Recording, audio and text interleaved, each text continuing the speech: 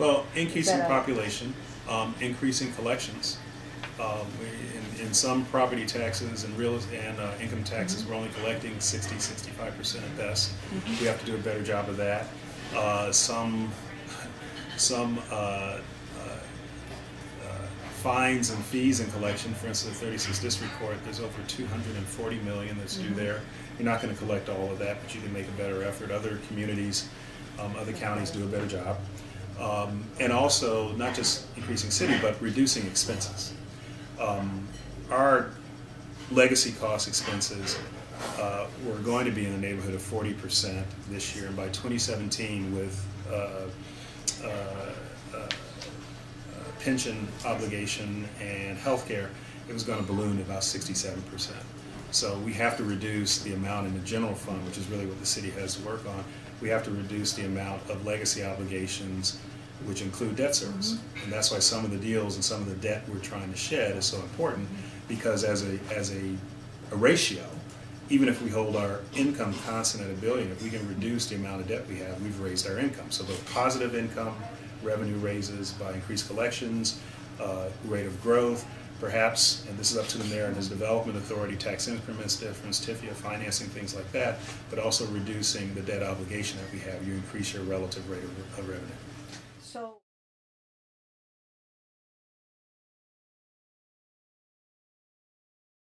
Future Cities, which was done over a long time with the mayor being, has certain 5, 10, 15, 30-year increments if you look at the proposal.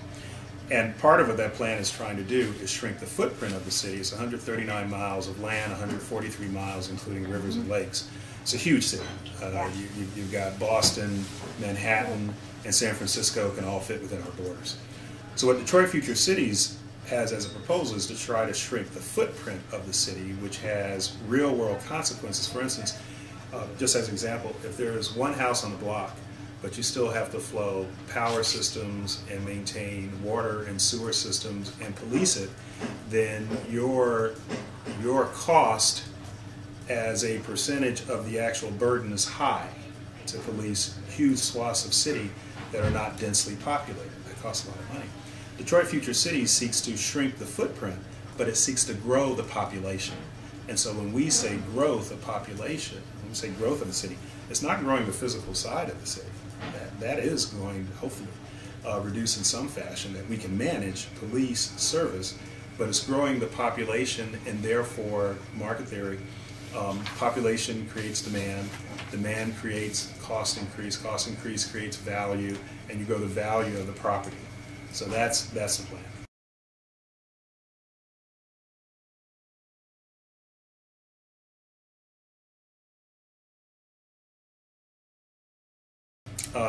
What I'm doing is race neutral.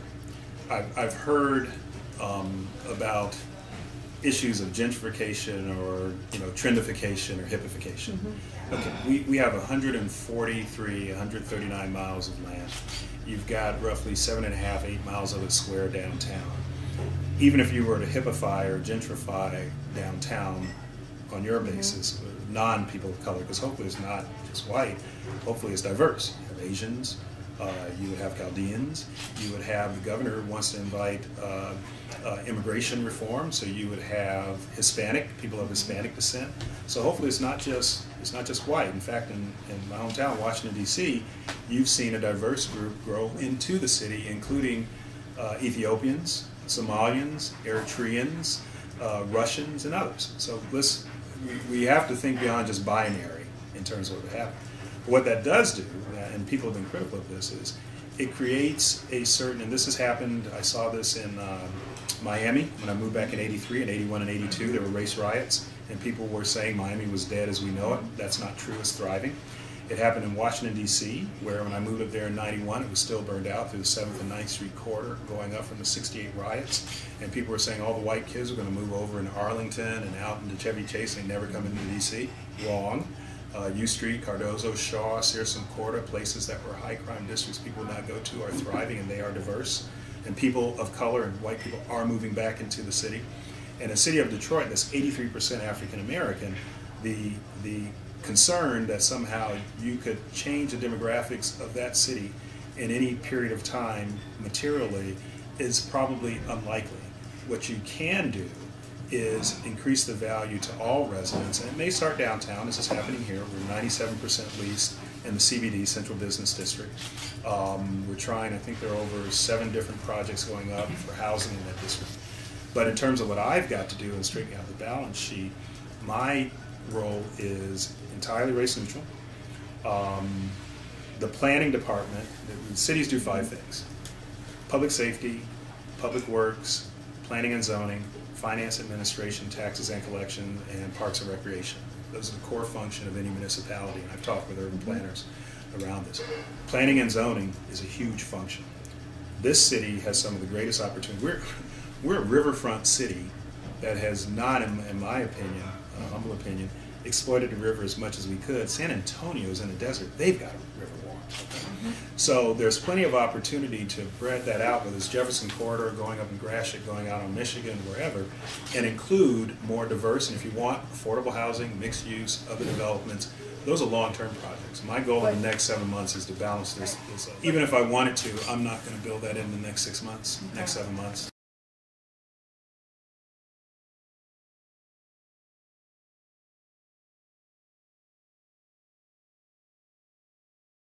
Me. No, there's a reason for that. First off, let me go back to some people express concerns that the chief reports to me. People have to understand in the charter reform that was taken up in 2012, even if you go back to the regular order, Chapter 7-313, the police reports and is supervised by the commission. The commission is involved in policy. They're involved in discipline. They're involved, so people have an image. We have a strong mayor system, a government, but even when you go back to ordinary course, the mayor's primary function with the chief of police is that he serves at the pleasure of the chief, and the mayor gets to appoint 4 members of the 11-member commission, but the chief reports to the city through the commission.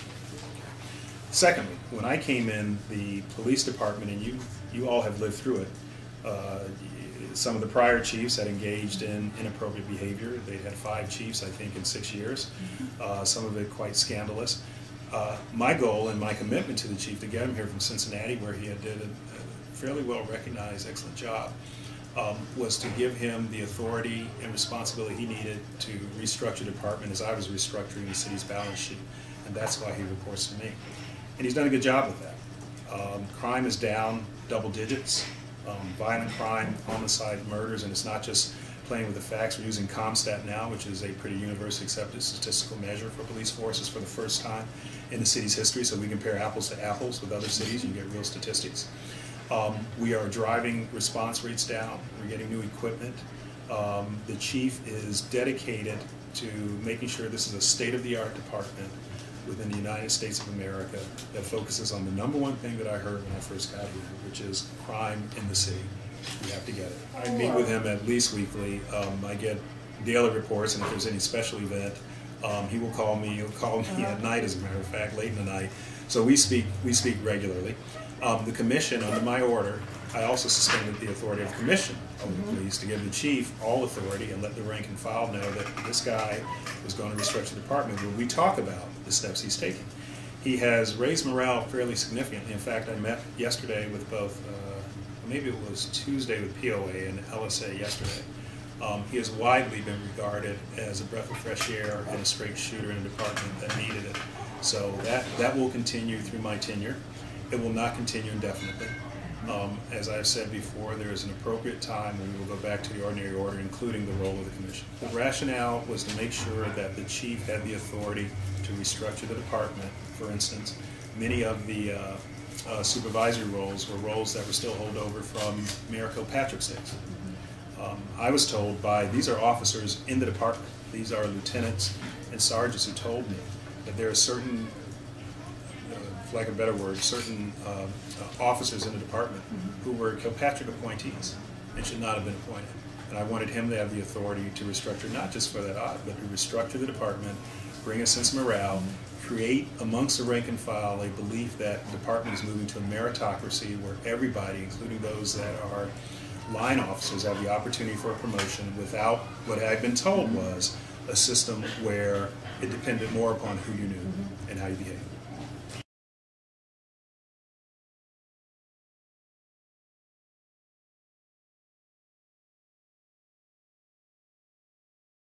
Well, there's no lack of critics of the banks, both at a philosophical level and at a more substantive level. I do mention the banks. I mention the banks that have been in the city, and I just said, as a matter of fact, we've got to relieve ourselves of the grievous debt. So actually, I do mention the banks quite often, that the debt service and that the rankings that we have as a city is not sustainable, and that pretty soon our numbers would balloon to legacy costs, meaning, as I said today, legacy cost for debt service would be unsustainable. So I do reckon. Now, there are two schools of thought. There's my school of thought that looks at the balance sheet and say, we can't pay you, we agreed to pay you. And there's some people who think you should be able to take $1.5 billion and walk away from it. Okay? And we're suing on the cops.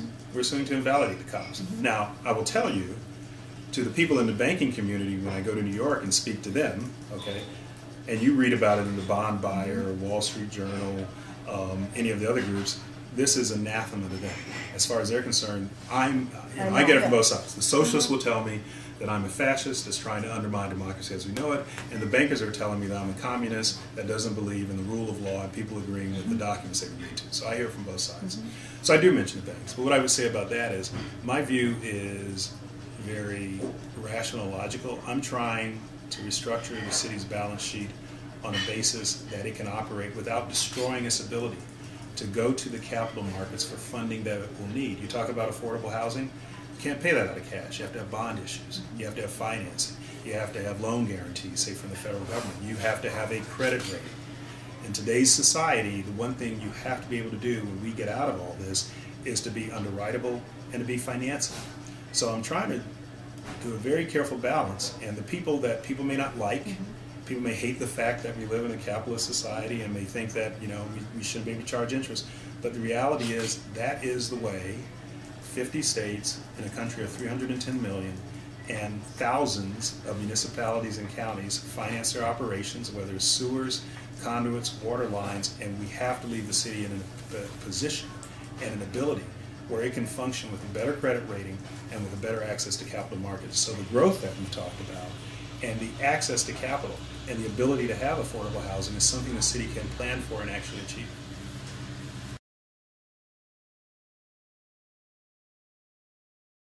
I think the judge felt that the deals that we had cut at arm's length weren't good enough. He is the judge, and certainly it is helpful to have the decision maker basically tell you and your counterparty, you've got to make a better deal. That certainly enhanced the ability of the city to go back to those parties and pursue a yet still better deal. So without getting too far, because we're still in front of the judge and we're still in front of the court, that has yielded a benefit for the city.